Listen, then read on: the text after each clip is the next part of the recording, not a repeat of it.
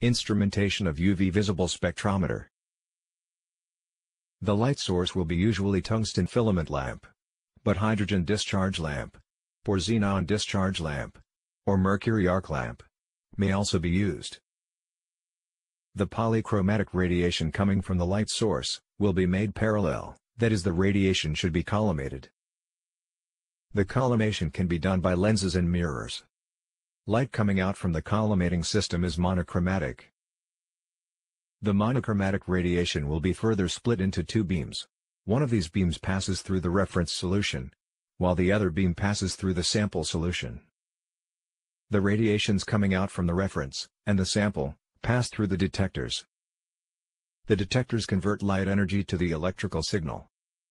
Amplifier receives the electrical signal from the detector in the form of alternating current. The amplifier amplifies the signal to many times. The amplifier is connected to the recorder, which in turn connected to a computer. The computer can store the data, and the stored data can be retrieved when required. The pen recorder draws the spectrum.